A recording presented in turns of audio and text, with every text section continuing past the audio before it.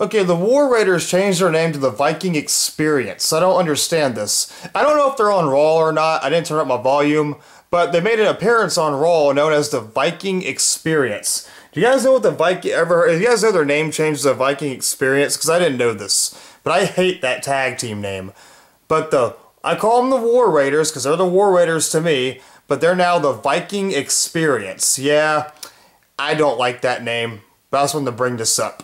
They're the War Raiders, not the Viking Experience.